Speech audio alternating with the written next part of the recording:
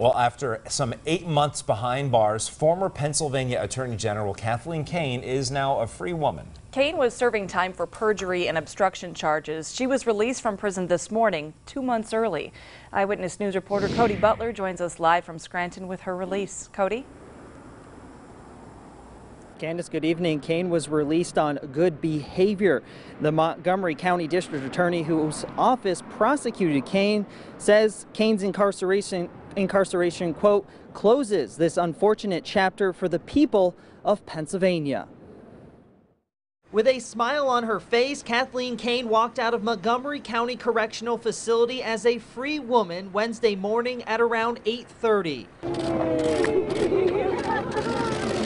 Family members' excitement grew as she gets in the back seat of this vehicle to head home.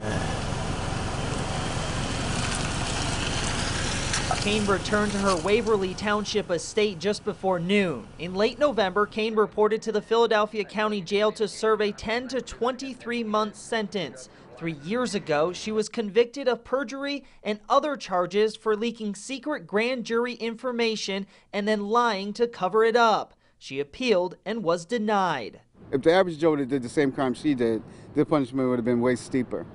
So I think that her punishment should have fit the crime regarding who she was. I guess nobody's above the law, and she served her time, and she's going to serve the penalty just like everybody else is accountable. And I believe she is too.